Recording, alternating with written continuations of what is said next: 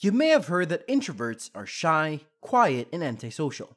You may have also heard that introverts can't succeed in business because they lack the charisma, confidence, and communication skills that are required to be a successful entrepreneur. Well, I'm here to tell you that these are all myths and stereotypes that don't reflect the reality of introversion. This is the Finance Virtuoso channel, where we talk about all things finance. For your daily dose of valuable information on money, business, investments, and savings, be sure to hit the subscribe button and click the notification bell right now.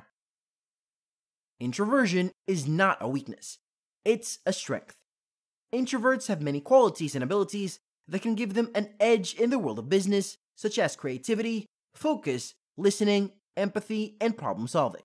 In fact, some of the most successful entrepreneurs in history are introverts, such as Mark Zuckerberg, Elon Musk, Bill Gates, and Warren Buffett. So, how can you leverage your introversion to achieve your goals and dreams? How can you overcome the challenges and obstacles that introverts face in business? And how can you balance your need for solitude and recharge with your need for social interaction and networking? These are the questions that we're going to answer in this video. The first thing you need to know is that introversion and extroversion are not black and white categories. They are more like a spectrum, where everyone falls somewhere along a continuum. According to the Myers-Briggs Type Indicator, a popular personality test, introversion and extroversion are based on how you get your energy and how you prefer to interact with the world. Introverts tend to get their energy from within and prefer to focus on their inner thoughts and feelings. They enjoy spending time alone or with a few close friends, and they need solitude to recharge their batteries. Extroverts, on the other hand, tend to get their energy from outside and prefer to focus on the external environment and people. They enjoy being around others and they need social stimulation to energize themselves. Of course, this doesn't mean that introverts hate people or that extroverts are superficial. It just means that they have different preferences and needs, and that they process information differently. Introverts and extroverts can both be outgoing, friendly, and successful as long as they understand themselves and respect their differences. According to various studies, introverts make up about 25 to 40% of the population, but they may feel like a minority in a society that values extroversion. In fact, a survey by the Myers-Briggs Company in the UK found that 9 out of 10 people feel like society pressures them to behave in an extroverted manner, especially in the workplace and in business. This is because we often reward and admire people who are outspoken, direct, charismatic, and confident. We associate these traits with leadership, influence, and success. And in business, we often see extroverts publicizing their achievements, talking about their wealth, and sharing personal information with no worry. We may think that this is the only way to be successful in business, and that introverts have no chance. But this is a false perception. To be successful in business, you don't have to be extroverted. You don't even have to have a strong social media presence. The only reason why entrepreneurship and business seem to be only suitable for extroverts is that extroverts make all the noise, while introverts keep their success private. However, introverts have many advantages and strengths that can help them thrive in business, as long as they know how to use them. Here are some of the benefits of being an introvert in business. Number 1. You are a good listener. Introverts have a natural ability to listen to others and understand their needs, emotions, and motivations. This is a very valuable skill in business because it allows you to build rapport, trust, and loyalty with your customers, clients, partners, and employees. By listening to them, you can identify their pain points, offer solutions, and create value. You can also learn from their feedback, suggestions, and opinions, and improve your products, services, and strategies. Number 2. You are a deep thinker. Introverts tend to process information internally and reflect on their thoughts and ideas before expressing them. This means that they are more likely to be creative, analytical, and strategic. They can come up with innovative solutions, spot opportunities, and avoid pitfalls.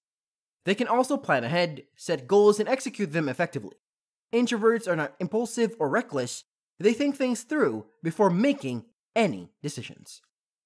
Number 3. You are independent and self-motivated. Introverts don't need external validation or approval to pursue their passions and dreams. They are driven by their own vision, values, and standards. They don't rely on others to tell them what to do or how to do it. They are self-reliant, self-disciplined, and self-directed. They can work alone or with a small team, without getting distracted or bored. They can also handle stress, pressure, and uncertainty better than extroverts, who may need more support and encouragement. Of course, being an introvert also has some challenges and drawbacks in business, and you need to be aware of them and overcome them. Here are some of the common problems that introverts face in business and how to solve them. Number 1. Sharing your life on social media is not something you feel comfortable with. Social media is a powerful tool for marketing, branding, and networking, but it can also be intimidating and overwhelming for introverts. You may feel like you have to share everything about yourself, your business, and your achievements, and compete with others for attention and followers. You may also feel like you have to be fake or pretend to be someone you're not, to fit in and impress others.